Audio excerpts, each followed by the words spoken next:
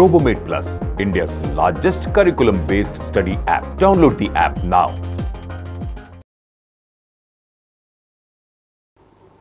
The work of a river.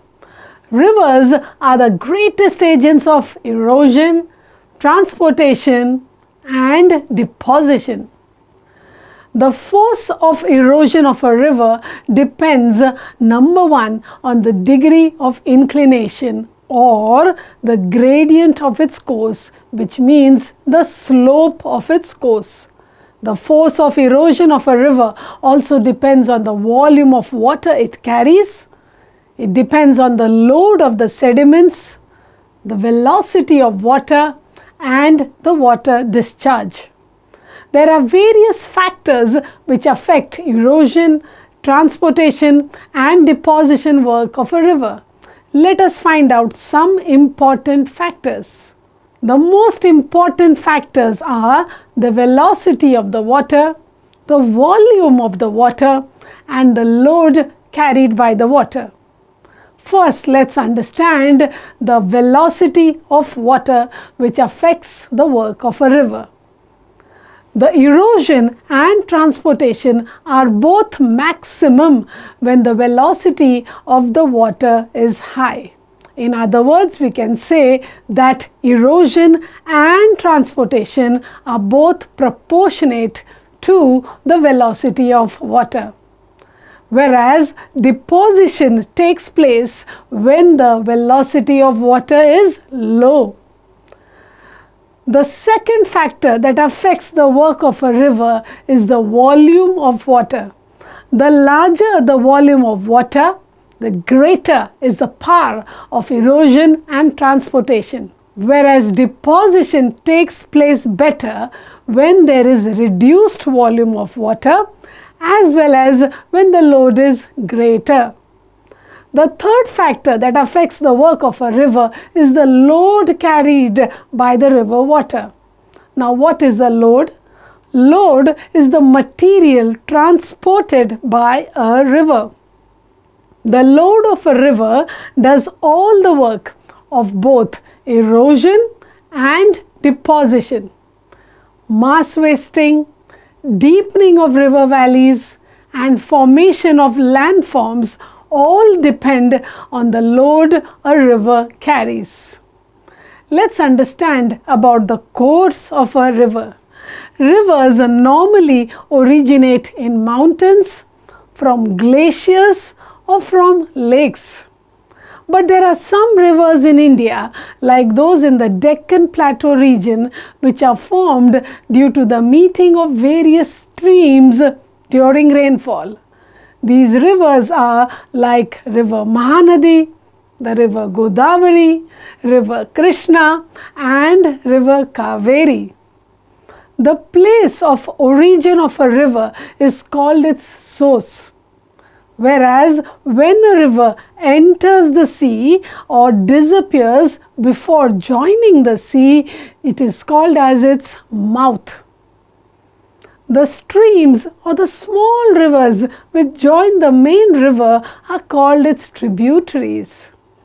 Where a river divides into channels or smaller rivers, they are known as distributaries.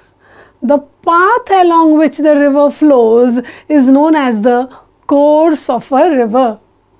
From the source to its mouth, a river is divided into three main sections. They are the upper course, the middle course, and the lower course. These three sections are also called as the profile of a river. Let's understand about the upper course of a river. In the upper course of its flow, the river is young. At this stage, the river flows swiftly because the gradients here are steep. The upper course of a river generally lies in a hilly area, and the river flows a considerable distance over the steep slope. Along its course, it erodes its bed and banks.